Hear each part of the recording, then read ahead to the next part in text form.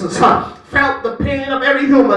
The Bible said Jesus, the high priest, he came into the earth and he experienced everything. Hallelujah. As a high priest, he knows the feeling of our infirmities. He knows our struggle. He knows our pain. He knows our disappointment. Oh God, he knows what it is to feel pain and death.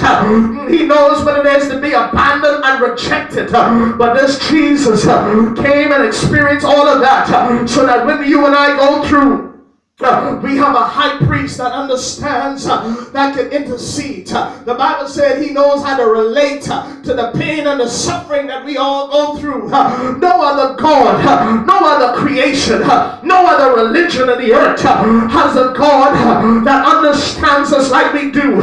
The rocks don't know. The idol statues in India, they don't have a voice. They don't know the feelings of man.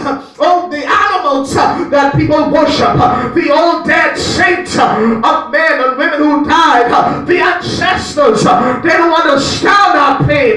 They don't relate to our suffering. They don't know what it is to go through. It is only Jesus who understands it.